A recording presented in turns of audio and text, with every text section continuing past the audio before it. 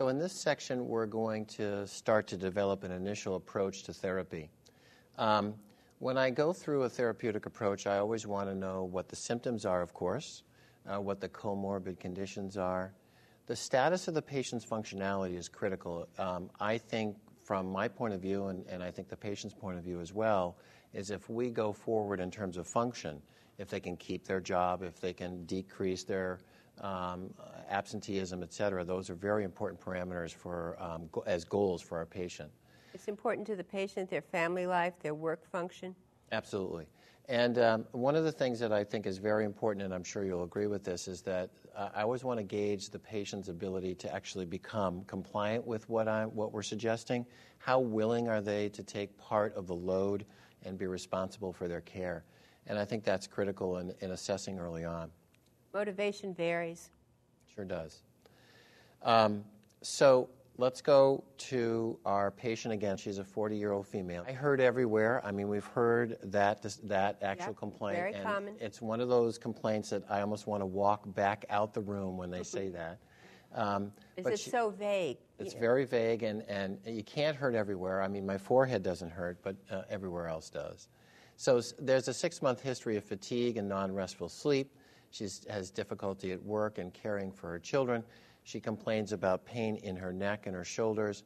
She's tired and achy in her legs as well as her arms. She's 30-pound overweight because she can't exercise because she is so achy. She has no exercise routine in place. She's tried the over-the-counter medications and some of the herbal medications. And as a result of all of this, her marriage is becoming distressed. And I think I see that commonly in many of my patients. Yes, stress becomes amplified by stress. Exactly. So what I do in my initial approach, again, is really to use a visual analog scale called the MVASFIC. And if you want to put this, I think for those people listening, one of the things that we like to use is Fibro, F-I-B-R-O. And Fibro stands for fatigue, for F, I for insomnia, B for blues, which includes both depression and anxiety, and also R for stiffness, rigidity, and O for ow or pain. We use scales 1 through 10 or 1 through 100, depending on whether you're using centimeters or millimeters, to actually have them mark where they are in that particular last week or last day, so that we have some kind of parameter that makes a sense, so that when we do the follow-up, we can actually say, well, you were here then, if you recall, this is your visual analog scale for these 5 different parameters, and we can make that kind of comparison so we have at least a starting point from which we can compare when we go to the next follow-up. And severity matters, because it's not constant. It's an up-down thing, but it's important to know where you're starting out from. Fibromyalgia can wax and wane, but can also not wax and wane. It can stay mild for a long time, moderate for a long time, or severe and intractable in a decent percentage of the cases. So in terms of therapy, the 3 FDA-approved medications are where we usually start. Not always, but usually. It depends on the patient, again.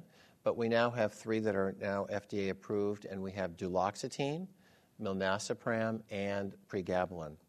One of the things that I think is very critical with any fibromyalgia patient is to start very low and go very slow. Oh, yes. They tend to be a group of people that don't tolerate medicines very well. You've got to go low, start slow.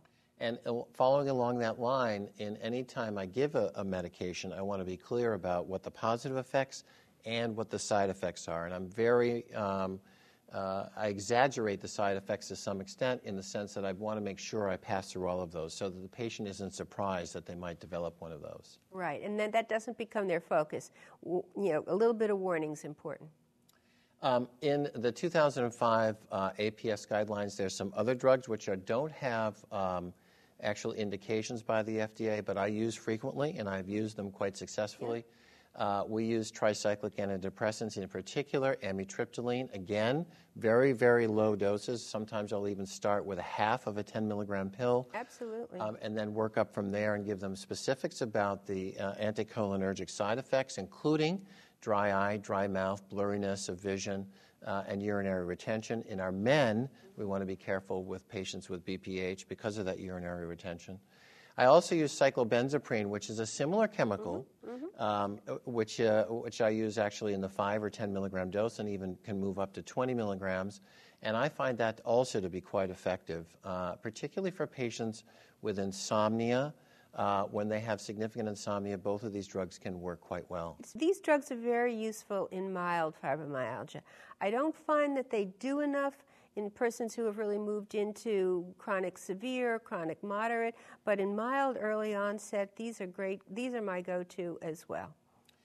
Other drugs that are in first-line treatments are venlafaxine, which is used sometimes as an SNRI, or is an SNRI that's used. I use these three, amitriptyline, cyclobenzaprine, and venlafaxine, for patients who don't have great drug therapy coverage in their insurance, because they're all generic and extremely inexpensive relative. Very inexpensive, yeah. Right. In the same light, I sometimes will use SSRIs, such as fluoxetine, which can be worked in combination with a tricyclic antidepressant, such as amitriptyline in combination, the fluoxetine during the day, the amitriptyline an hour before sleep, and sometimes that can be a quite helpful combination for patients who need a mood enhancer, such as fluoxetine, and also have difficulty with good restful sleep. Hypnotics in patients with sleep disorders, which are common in fibromyalgia, I try to stay away from. The common ones that have been used for non-fibromyalgia patients, I don't use. The benzodiazepines, I stay away from. I think there's significant components of potential addiction with those, and so I don't use them. What I use mostly is exercise. I think if we can get patients to exercise, they're going to be much more capable of sleeping. There are two that are non-benzodiazepine that we use on occasion. Ramelteon is one, and the other one is izeplicone. I try and, again, stay away from those. They're very short-acting. There's some other medications, I think, that work for sleep much better. The armamentarium for sleep is pretty enriched these days, so I think it gives us a chance to sort of go through it. And some people respond better to one set than the other, and often people will come in having failed the hypnotics. I mean, they've tried them, and it doesn't do it for them because it's really their pain that's keeping them awake. Right. The other modality we use on occasion, I've kind of swung from one direction to the other. That is injection of tender points. I've kind of done my own survey with either lidocaine or some type of an anesthetic with a little tiny bit of steroid. In my hands, if we can use a little bit of steroid, I think we get a longer reaction in terms of benefit when we actually inject a trigger point. And I don't know how you feel about this, but I've used those in very severe patients who have significant muscle spasm, and when you press on their trigger point, you actually get this kind of radiational type of response from the patient. You center on the trigger point, and you get this kind of radiation, and it's palpably almost like a small pebble or a small rock underneath the skin. I really make a distinction between tender points and trigger points, and that doesn't mean that a very bad tender point can't be a trigger point, but I do make a distinction, that a tender point is not necessarily a trigger point, and a trigger point is not necessarily a tender point.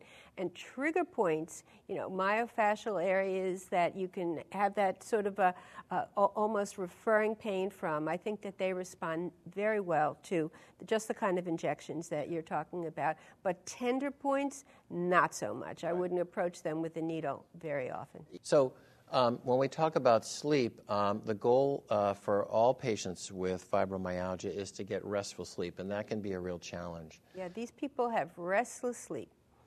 And not only that, but they don't. The quality of their sleep, they can't get to sleep, and then they can't stay asleep, and they rarely get into REM sleep and even the deeper phases of phase 3 and phase 4 sleep. They don't feel refreshed when they get up in the morning, so that their sleep architecture is disrupted.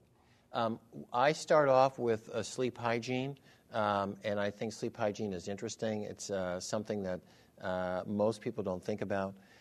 One of the things we think about is certainly avoiding caffeinated beverages towards bedtime.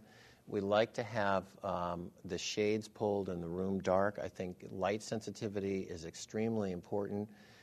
In addition, we want a comfortable pillow, we want a comfortable mattress, and consider actually switching that if something isn't quite right in that area. No watching TV in bed. Yeah, so the electronics have to go.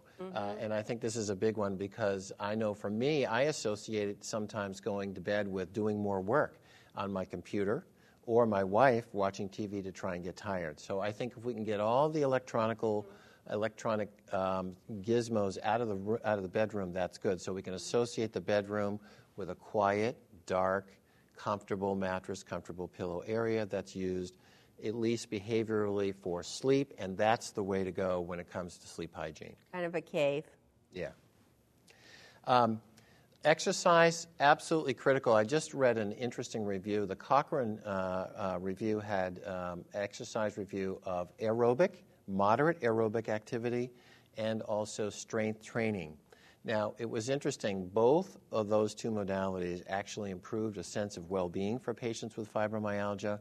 They didn't make a huge difference in the trigger points, except it was interesting that the strength training actually did reduce trigger points in some patients. Not only well-being, but also depressive scores improved as well. So these are 12-week studies, and the conclusion was that more has to be done for a longer period of time, and what was not reviewed was stretching, such as yoga and other flexibility types of exercises, and swimming. Now, I don't know about you, but I think about swimming as being probably the premier exercise if we can get a patient to do it, and that's a big if, to go swimming on a regular basis, 30 minutes, 3 times a week, for example. Well, it's not weight-bearing, so it's less painful. Getting people through the first initial pain of exercise is very, very hard. I mean, movement will cause some discomfort. I mean, it just will. Even the most conditioned athlete, feels a little discomfort when they pump up their regimen. So I like to refer patients to physical therapists who really are skilled with folks with fibromyalgia. I don't mean like the post-orthopedic surgery guys who are really only focused on improving function and getting that person back at work, getting them back in the game, but I mean physical therapy groups that really have a couple of therapists that understand fibromyalgia and again, go low, go slow. Build it up, have it not be too high impact.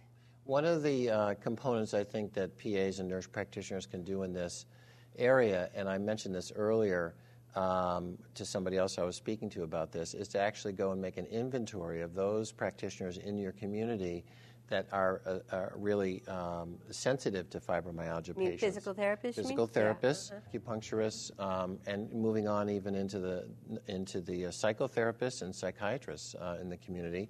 And I think if one takes the time, which I think few of us have the time to do that, but if you make that effort and compile that list, it can be very beneficial for the patient, and I think it's a great asset and shows the patient that you really do care about what it is that who they're going to see and what to expect. And because just as not all physical therapists have an interest in fibromyalgia, very often psychotherapists are more interested in kind of working in whether family dynamics or sort of childhood abuse issues. And I'm not saying those aren't important. They are very important to resolve. But cognitive behavioral therapy usually is short-term and helps people sort of refocus on how they're thinking about their current state of health. And I think rethinking how they're experiencing pain and dysfunction is very important for people to be willing to feel more motivated, to feel they can move ahead in their life and they're not sort of stuck in this pain syndrome. Right.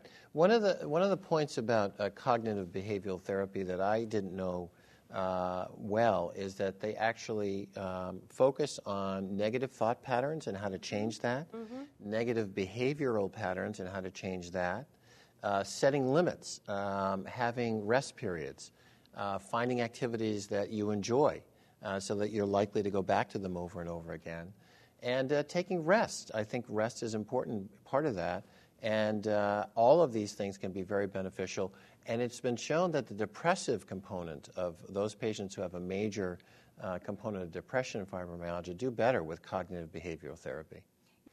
So that brings us to mental health, and of course, If there's a comorbid depression, what I like to use, if there's a significant depressive component, I will use duloxetine.